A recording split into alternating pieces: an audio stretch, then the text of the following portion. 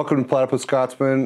This is part one of this Hypermatter build, and this is what it looks like so far. It's not quite done, but we'll start putting out videos. One of the things I forgot to point out in the first one, which I did in the industrial or the power plant, is I didn't show a lot of sanding of the edges. So the plastic is overlapped a little bit, and then as it dries, I'll sand it down towards a smooth beveled edge.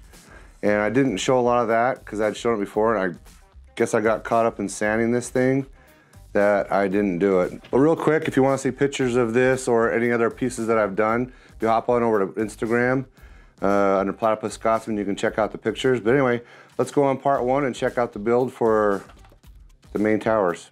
And when I say main towers, I just mean the bare bones towers that's just the skin on.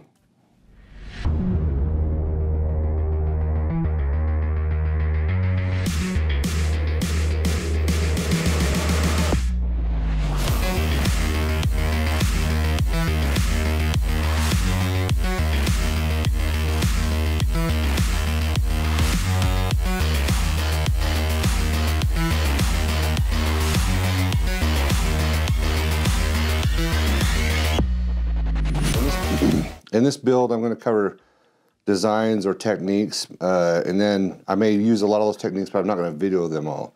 But this is one where you just get a piece of graph paper, do your main stencil, draw it out on each one of the, or draw it out how many ever you want. I want 6. I'm going to kind of do like the interior of a wing. It's going to be have ribs, and that's going to be kind of the main premise behind the interior structure. But anyway, I went and did that and cut it out, stenciled it, and now I'm going to cut these out. Just going to go along the top and cut them all out at once, or at least so they're all the same length. Not going to press heavy when I do the first scoring pass. And then just snap it. There you go. I'm going to do each one of these individually and just do the same thing, cut them out, snap it, and go from there. On these cut, just try to make them as close as you can. I mean, they're going to be spaced far enough apart. It's probably not going to be that big of a deal. We'll see, I guess. The other thing too is you can put these 3 together like this, because it's going to be 3. I can get them off the freaking thing.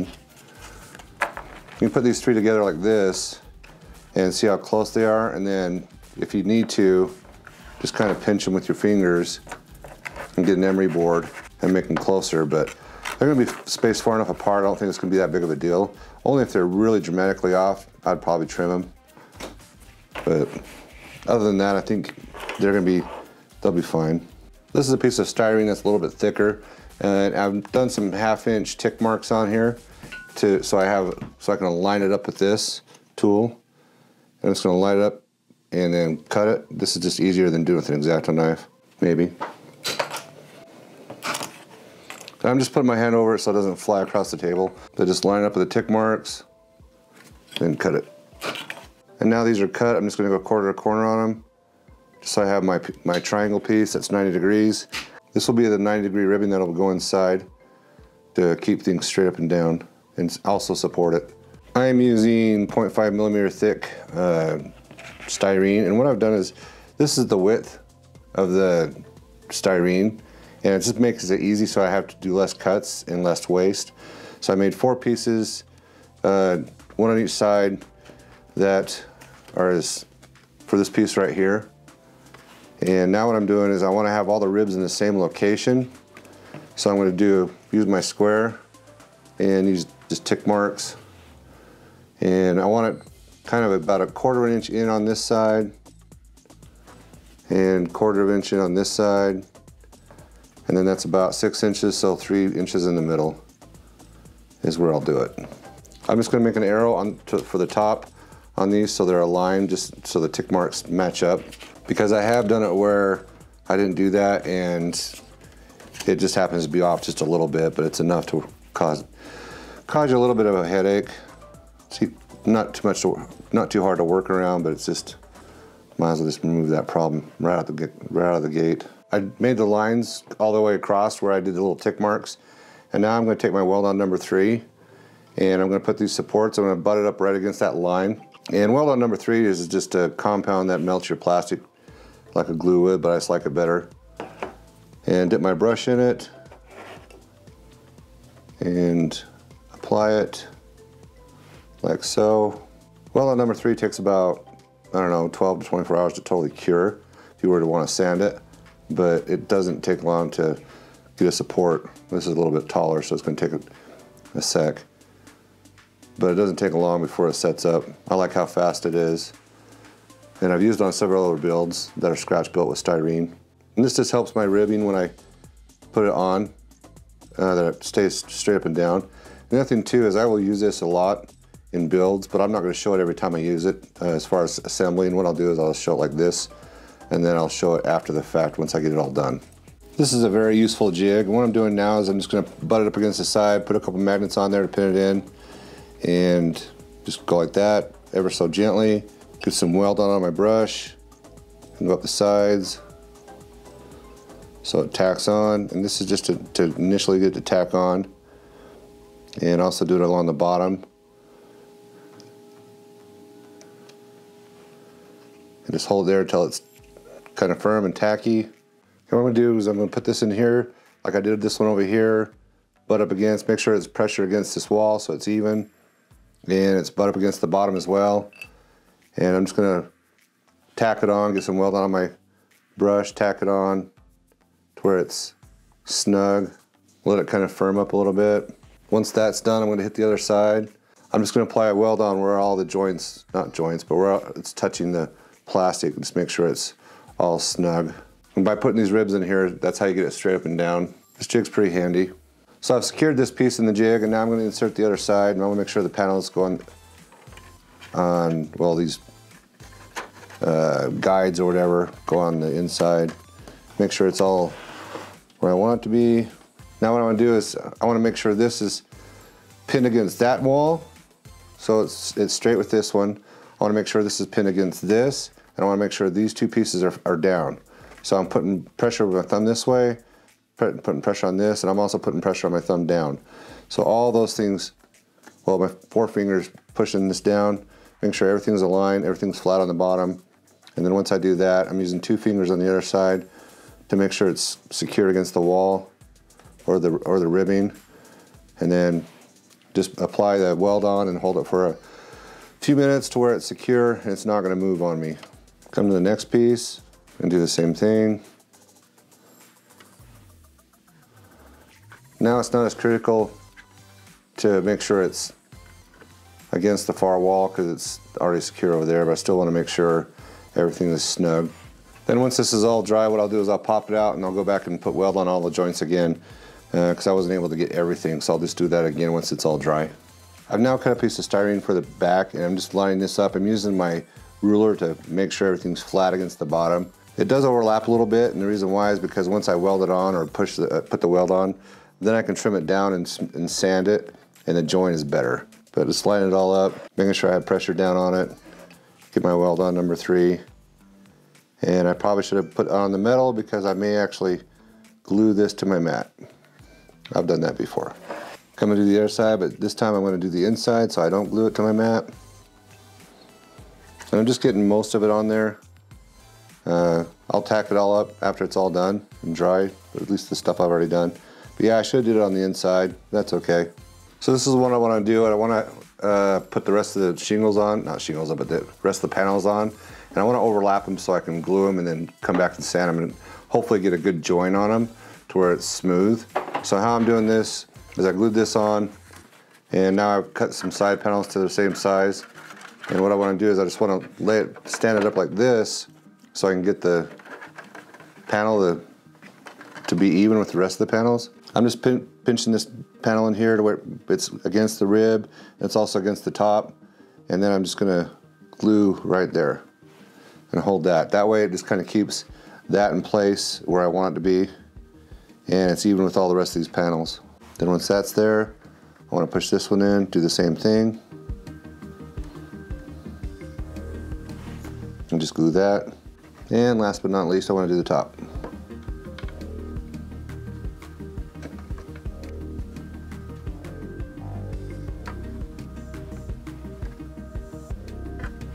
Sometimes that might come apart, so you just need to glue that section right there just to pinch it down so there's no seams. And it's okay if I put pressure on the rib because it's not going to really distort the rest of it. In hindsight, I probably should have used just a little bit thicker styrene, but I can still make it work. So now I'm not going to put a lot of pressure. I just want to make sure that there's contact, and I'm going to glue the rest of it on. I'm going to also glue it on the inside as well. And I definitely want to make sure there's contact all the way around. You can do that also by shining a light on the other side. And right now I have the luxury to be able to glue both sides, but when you get to the final panels, you don't have that luxury anymore. So there is a trick. Okay, now that that piece is on, this piece goes in here now. Now all the other pieces are done. I'm going to glue this piece in. I want it to go underneath this one. That's the whole idea, is you have it go underneath the other one.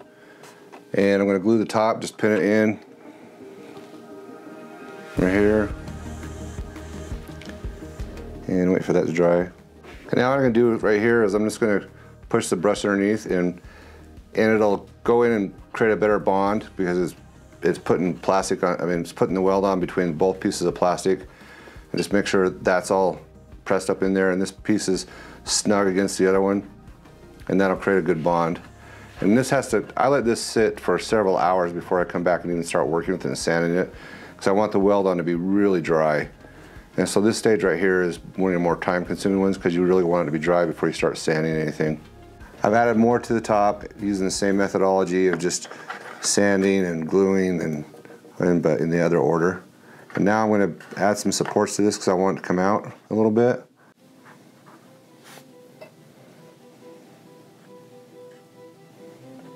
Okay, I've cut the piece for the top of this, and what I want to do now is I want to bevel these edges right here so it slopes down like that, and that way it has a better seam. And when I press it to sand it, I want to make sure that I have it even. It's even pressure all the way across, because if you don't and you press it here, it's going to sand here more than it is here. So you want to have an even pressure all the way across. And I'm just guessing on the angle, so like that, just so this is sloped, that's sloped, so when I put these pieces on, it's a sloped edge. I'll just do it like that, and I'll glue it on. I also beveled this piece too, because I'm going to have another piece going down like that. I want it flat with all these edges, that's why I'm gluing it like this, so this is just even. Going to eyeball it as far as it being center, then glue this piece right here.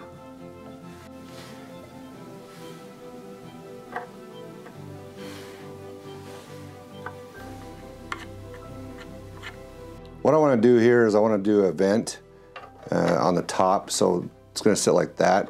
So what I did here is I cut some 1/4 inch sheet styrene. I think this is 0.04 inches, and I put this one down first, overlapped a little bit, butted this one up against it, put these pieces in here. But when I did, I beveled that side and I beveled that side, and so when I put it in, it is flush up against here better.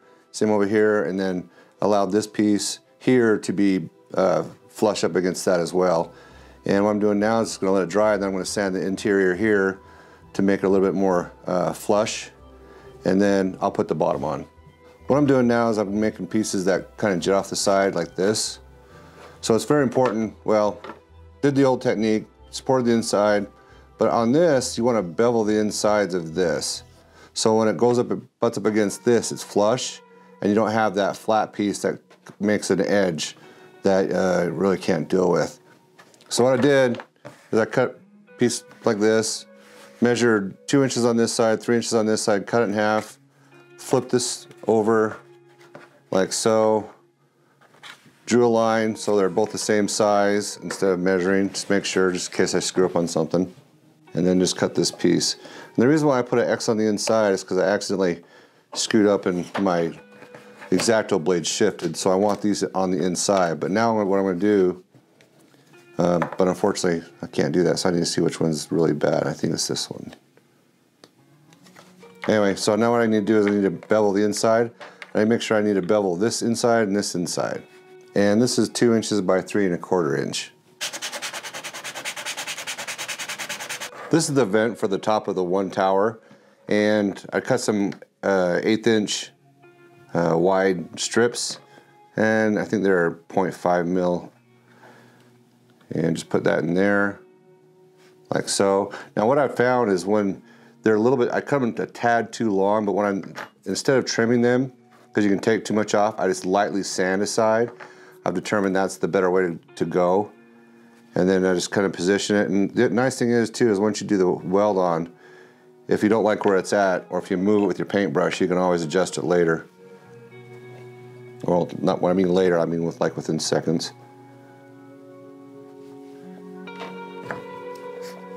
So I just want to make sure it's where I want it to be.